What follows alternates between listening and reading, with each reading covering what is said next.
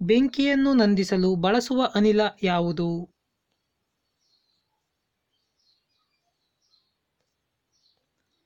Carbon monoxide.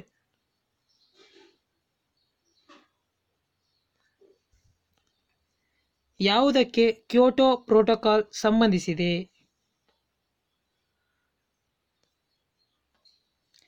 ಹಸಿರುಮನೆ, green house.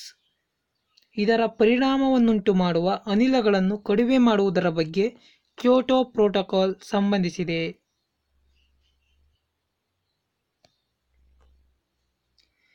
ಯಾವುದನ್ನು bleaching agent ಆಗಿ ಉಪಯೋಗಿಸುತ್ತಾರೆ?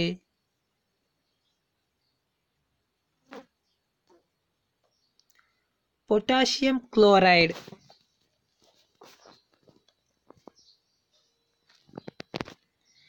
ನೀರಿನಲ್ಲಿ ಕರಗುವ ವಿಟಮಿನ್ ಯಾವುದು?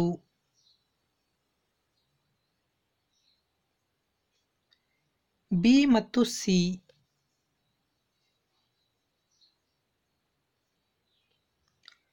ಕೊಬ್ಬಿನಲ್ಲಿ ಕರಗುವ ವಿಟಮಿನ್ಗಳು ಯಾವುವು?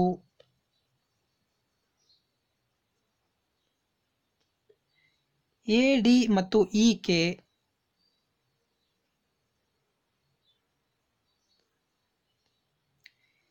ಸಸ್ಯಗಳಲ್ಲಿ ಬೆಳವಣಿಗೆಗೆ ಉತ್ತೇಜಿಸುವ ಹಾರ್ಮೋನ್ಗಳು ಯಾವುವು?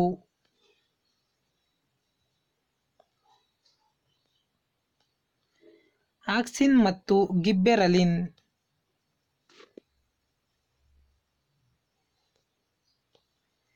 ಡಿಎನ್ಎ ಅಥವಾ ಆರ್ಎನ್ಎ ಯಾವುದಾದರೂ ಒಂದನ್ನು ಹೊಂದಿರುವ ಜೀವಿಗಳು ಯಾವುವು?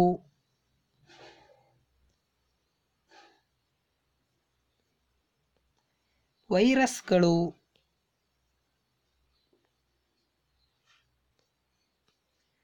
ಹೂಗಳಲ್ಲಿ ಬಣ್ಣಕ್ಕೆ ಕಾರಣವಾಗುವಂಥದ್ದು ಯಾವುದು?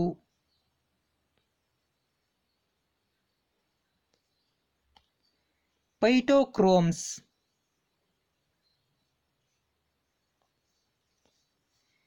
ಪ್ರಾಣಿಗಳು ಮತ್ತು ಸಸ್ಯಗಳು ಅವುಗಳ ಪರಿಸರದೊಡನೆ ಹೊಂದಿರುವ ಸಂಬಂಧಗಳ ಅಧ್ಯಯನವನ್ನು ಏನೆಂದು ಕರೆಯುತ್ತಾರೆ?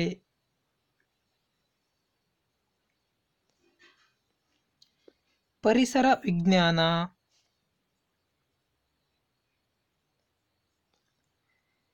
ಜಲಾಂತರ್ಗಾಮಿಯೊಳಗಿಂದ ಸಮುದ್ರ ಮೇಲ್ಮೈಯಲ್ಲಿರುವ ವಸ್ತುಗಳನ್ನು ವೀಕ್ಷಿಸಲು ಬಳಸುವ ಉಪಕರಣ ಯಾವುದು?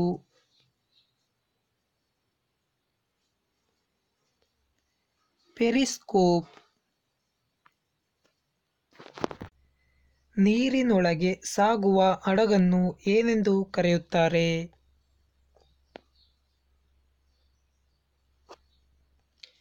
ಸಬ್ಮೆರಿನ್.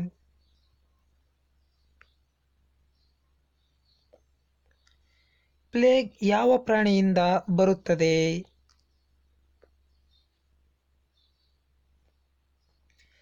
ಇಲಿ. ಸೂರ್ಯನ ಕಿರಣವು ನಮ್ಮ ದೇಹದ ಯಾವ ವಿಟಮಿನ್ ಕೊಡುತ್ತದೆ?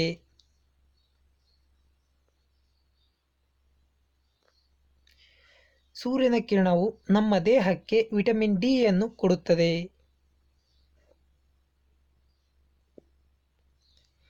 ವಜ್ರವು ಯಾವ ರಾಜ್ಯದಲ್ಲಿ ಅತಿ ಹೆಚ್ಚು ದೊರೆಯುತ್ತದೆ?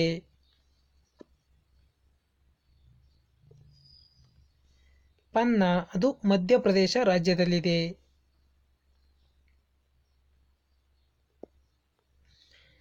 ಪ್ರಪಂಚದಲ್ಲಿ ಅತಿ ಗಟ್ಟಿಯಾದ ವಸ್ತು ಯಾವುದು?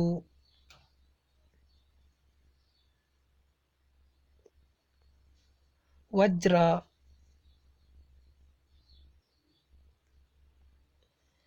ಸಿಡುಬು ಕಾಯಿಲೆಯನ್ನು ಯಾವುದರಿಂದ ತಡೆಗಟ್ಟಬಹುದು?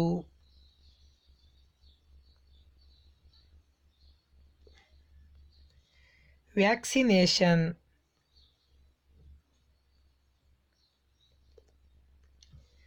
Doctor M S. ಸ್ವಾಮಿನಾಥನ್ ರವರು ಯಾವುದಕ್ಕೆ ಸಂಬಂಧಿಸಿದ್ದಾರೆ?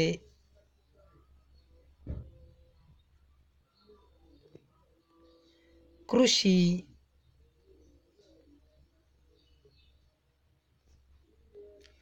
ಸಾಪೇಕ್ಷ ಸಿದ್ಧಾಂತವನ್ನು ಅಂದರೆ ಥಿಯರಿ ಆಫ್ ರಿಲೇಟಿವಿಟಿಯನ್ನು ಕಂಡುಹಿಡಿದವರು ಯಾರು?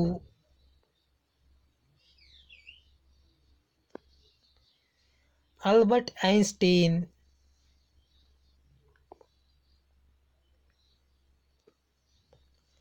ಆಮಶಂಕೆ ಬೇಡಿ ಯಾವುದರಿಂದ ಬರುತ್ತದೆ?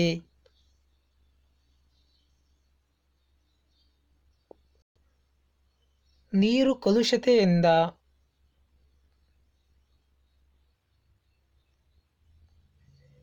ವಿಟಮಿನ್ ಎ ಕೊರತೆಯಿಂದ ಯಾವ ಕಾಯಿಲೆ ಬರುತ್ತದೆ?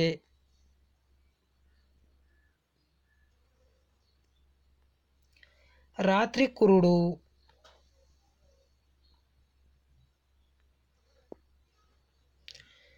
ನಮ್ಮ ದೇಹದ ನಾನಾ ಭಾಗಗಳಿಂದ ಹೃದಯಕ್ಕೆ ರಕ್ತವನ್ನು ಕೊಂಡೊಯ್ಯುವ ಪ್ರಮುಖ ಭಾಗ ಯಾವುದು?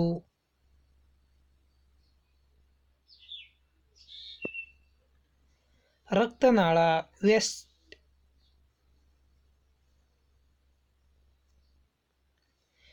ದೇಹದಲ್ಲಿ ಬಿಳಿ ರಕ್ತ ಕಣಗಳ ಪ್ರಮುಖ ಕಾರ್ಯವೇನು?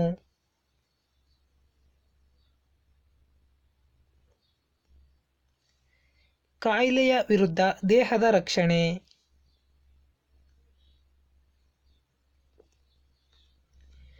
ಮನುಷ್ಯ ತನ್ನ ದೇಹದಲ್ಲಿ ಎಷ್ಟು ಪ್ರಮಾಣದಲ್ಲಿ ರಕ್ತವನ್ನು ಹೊಂದಿರುತ್ತಾನೆ?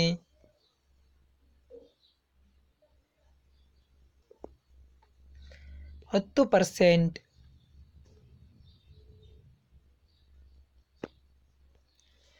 ಬಾಹ್ಯಾಕಾಶದಲ್ಲಿ ಮಾನವನಿಗೆ ಆಕಾಶವು ಯಾವ ರೀತಿ ಕಾಣುತ್ತದೆ?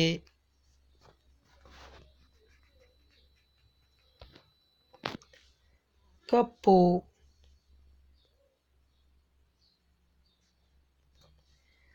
ಒಬ್ಬ ಯುವ ಪುರುಷನ ದೇಹದಲ್ಲಿ ರಕ್ತದ ಒತ್ತಡ ಎಷ್ಟಿರಬೇಕು?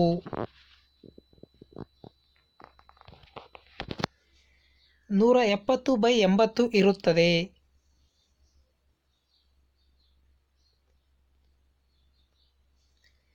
ಸಸ್ಯಗಳು ಹಸಿರಾಗಿರಲು ಕಾರಣವೇನು?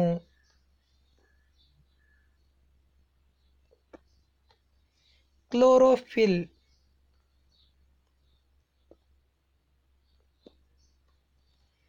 ಮನುಷ್ಯನ ದೇಹದಲ್ಲಿರಬೇಕಾದ ಸಾಧಾರಣ ಉಷ್ಣಾಂಶ ಎಷ್ಟು?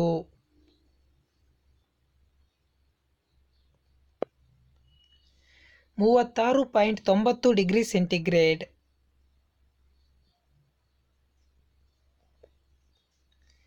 ಸಾಮಾನ್ಯವಾಗಿ ಮನೆಯಲ್ಲಿ ಬಳಸುವ ಸಕ್ಕರೆ ಯಾವುದು?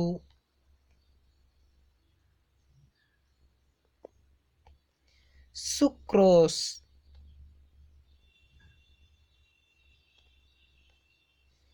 ಕಬ್ಬಿಣ ಯಾವುದರಲ್ಲಿ ತೇಲುತ್ತದೆ?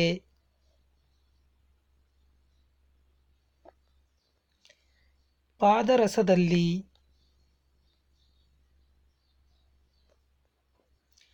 ಭಾರತದಲ್ಲಿ ಪ್ರಥಮ ಉಪಗ್ರಹ ಆರ್ಯಭಟ ಉಡಾವಣೆಯಾದ ಸ್ಥಳ ಯಾವುದು?